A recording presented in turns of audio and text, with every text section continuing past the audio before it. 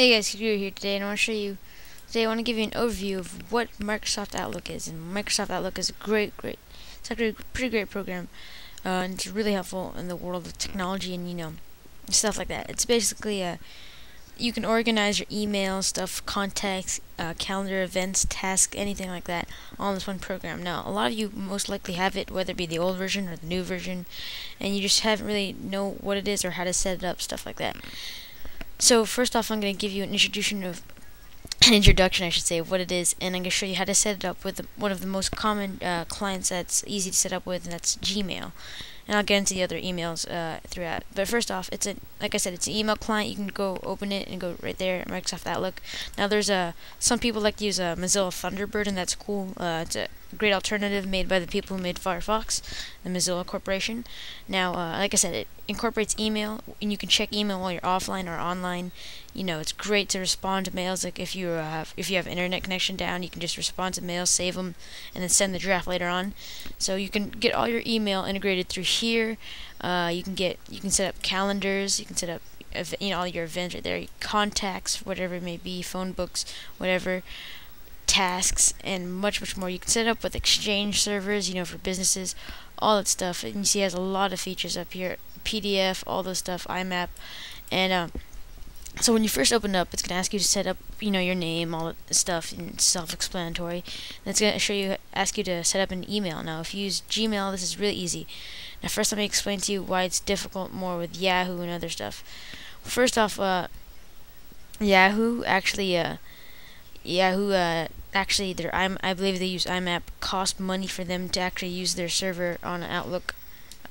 So if you want to use it on Outlook, it actually is going to cost money to use it on. If you want to use Yahoo's email integration server through Outlook, it's going to cost money. Hotmail, which is HTTP server, they stopped incorporating. Now that's in my version. This is, I believe, 2003 or 5. I'm not sure, but there's if you're using 2007, there's probably way more updates. Now, like I said, you can probably find it just by going to your start menu. It should be your default email program unless you change that. But anyways, for Gmail users, it's really easy to set up, and the great thing about Gmail, Google made it free access for their IMAP or pop filter, so this is how you set it up. Just go to your Gmail client and go to settings. And if you're using OS X's mail program, this should be same. Just you would have to set it up the same way. Just go to forwarding and forwarding pop and IMAP. And then you're just going to make sure disable forwarding, but make sure your pop is enabled. That's very, very important. Now, if you want to use IMAP, you can do that.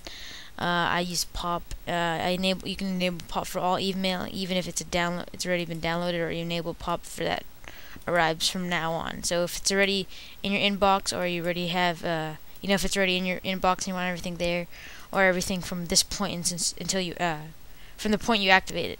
So when messages are accessed through pop, keep Gmail's copy in the inbox. That's the most important thing. So you have a backup copy if you lose the email, or you can archive it, or you can just delete it if you want to keep a clean folder. Now, so you can do it right here from configuring. Just configure it if you want. With Outlook, Eudora, you can use Eudora, whatever. Just pick your settings. And I'm just going to click 2003. If you have 2007, go ahead and do that. So you're going to enable pop in Gmail. That's what you just did to configure your 2000 client, and you may have to install updates. Now, if you want to configure the client, it's just going to tell you to set up this stuff right here. And so you're going to want to go into it. And I think I might have used the IMAP. Yeah, I think I did use the IMAP. So I'm just going to show you the properties real quick. Yeah, I think I did. Okay, so it's going to ask you to set up an email. If you already have an account on, you can just go. If you want to add your Gmail, if you already do have an account, I believe you just have to go to. Oh, sorry, I had an RSS update. You just want to go to tools, email accounts, add or view. You want to view one. If you haven't added it already, go ahead and add it. I'm just going to view because I already have my Gmail updated there. Now there's my Gmail. It's imap/smtp, and I'm gonna double click that just to change, and then here you have your name, your email, your username, and then the incoming server, if you're going to use IMAP, it's imap.gmail.com, and then for the outgoing server it's always smtp.gmail.com. Now if you're going to use pop, it's pop.gmail. So it's all on the page here. You can just check it out. Just go to your Gmail Help Center settings, and it's all there. Now again, if you want to use IMAP, imap.gmail, pop.gmail, not really a huge difference. Then you just go on from there, and then everything will be set up. Now, but you're also going to make sure you go to more settings, outgoing server. Make sure my outgoing server requires authentication. Use the same settings as incoming server. That stays the same. And advanced, I believe you want to set this to I think they gave me the number 993 and 465, and you make sure these are both checked. You just want to make sure these are both, the server ports are both checked for incoming and outgoing, and mine's set to 993, 465. It gives you the recommendations on the Help Center, or you can just set it to 993 and 465. So guys, that's how you set up Gmail. Like I said, Yahoo for their service costs money, and I believe they stopped in this version using HTTP servers. That's what Hotmail uses to integrate email. Now, if you get your own Exchange server and other stuff, that just enables more features. And I'm sure there's much more features with the newer versions out there. I am looking into updating.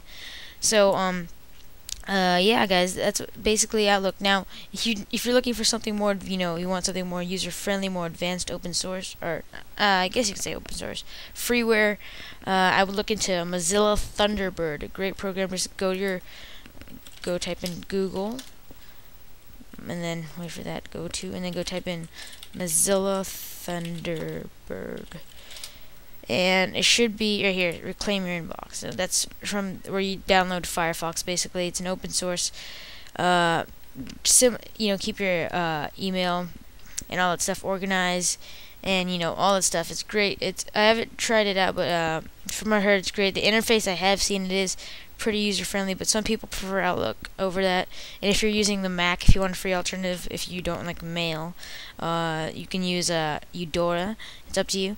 But anyways, guys, if you are using Mail program on OS 10, basically the same. Just you have to enable forwarding, pop, and Gmail, and just set it up the way you would in Mail. Anyways, guys, that's all for today. Hope you enjoyed this tutorial. And like I said, guys, it's a pretty great program if you're a heavy power user. So I would definitely look into it, and expect more tutorials, guys, with Outlook. I'll be integrating more tutorials on calendars, contacts, stuff like that. Anyways, guys, thanks for watching. Hope you enjoyed.